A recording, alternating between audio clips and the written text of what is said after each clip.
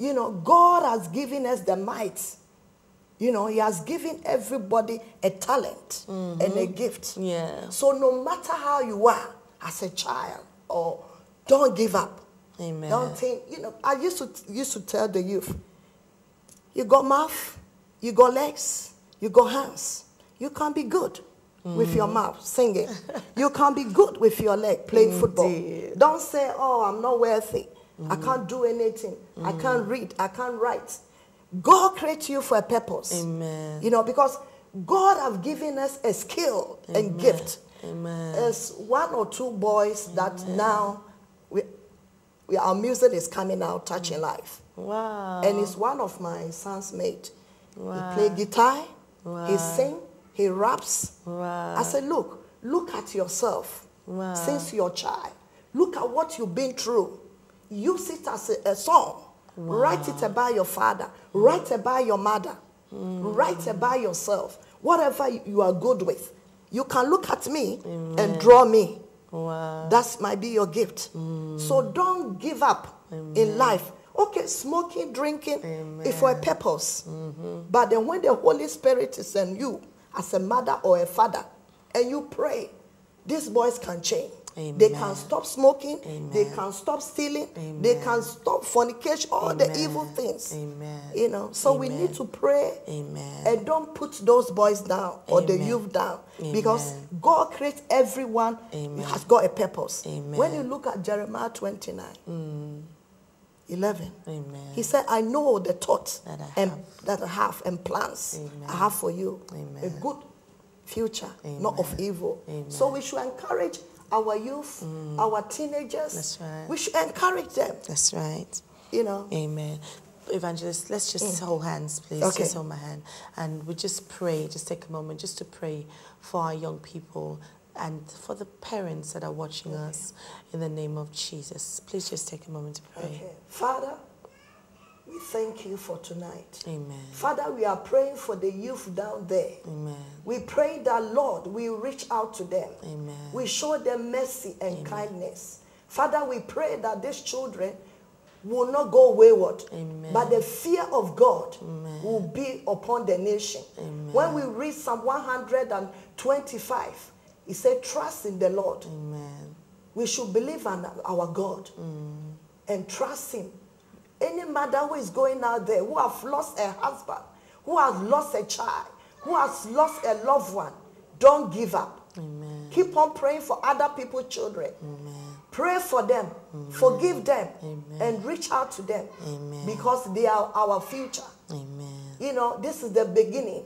I mean, what is happening in the world? Amen. We have to be awake. Amen. Father, we thank you and we bless you for what you have started in our life. In Jesus' Father, name. use us in the name of In Jesus Jesus' to reach out to our youth, reach out to our children. Father, we thank you for what you are doing in our life. We thank you for our pastors, our reverends, our evangelists, our prophets. We thank you, and we thank you for Webby Church and the whole world church. We give you all the praise. In Jesus' name. In Jesus' name, for what you have done for us. Amen. Amen. Amen. Thank you so much for coming on Thank you. Praise Talk. I really appreciate you.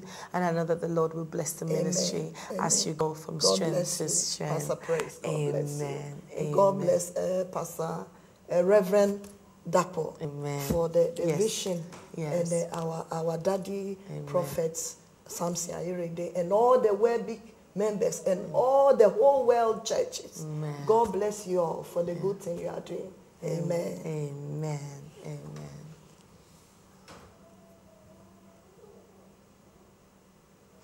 It is a pleasure to have had Evangelist Salome.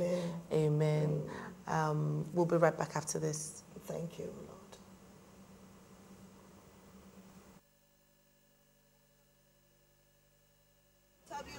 Not that maybe I'm going to let them bring in maybe drugs or no. It's time they have to do something for the kids. I've been having quite a few there with Luke and other boys, you know. So I said, don't be scared. You have your picture or something. It's not it's time they have to do something. I don't know whether you watch it or it's a black African entertainment. Yeah. But they show all these things. The kids killing themselves. They don't want to do that. But situation is needed, you know. Nothing to do. When you come on my step there, sometimes I get 10 of them. I feel sorry for them, you know. So it's time they have to do something, especially the blacks. Now why are they killing themselves? Look at how we work hard. I used to work for BT, cooking, all that's just to look after them. And somebody put a knife them. It's not. It's time the government have to find a place. I'm doing a video here. Where you're back. Stay here. I'm doing a video. Oh, I see. Okay. We have to do. Yeah, you can say something. What do you think about the boys in Bermondsey here? What do you think the government or the church people should do? You know, they need love. They need encouragement. They need a club or somewhere they can go and pray. We used to have a club where the boys goes there and all that. Yes. So what do you think about? Well, I mean, the council, the government, they're not doing enough. They're not doing enough. We should do a lot more than what we're doing at the moment. I used to run my own club, going to work and putting my money into it for the young people, and the council closed it down. They took the building, they sold it to property developers. You know what I mean?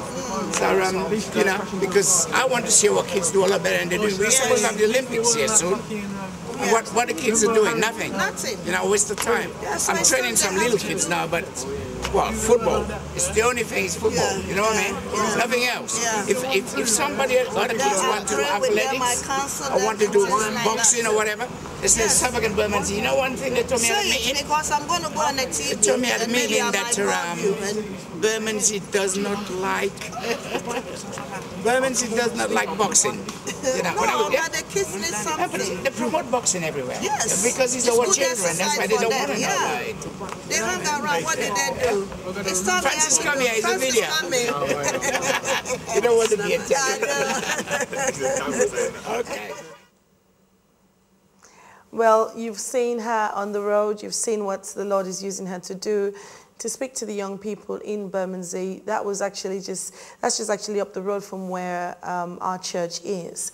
And you can see that she's known in the community, and obviously it is due to what the Lord is using her to do. Please feel free to contact Pastor Salome, and she'll be happy to speak to you. Now over to Charles.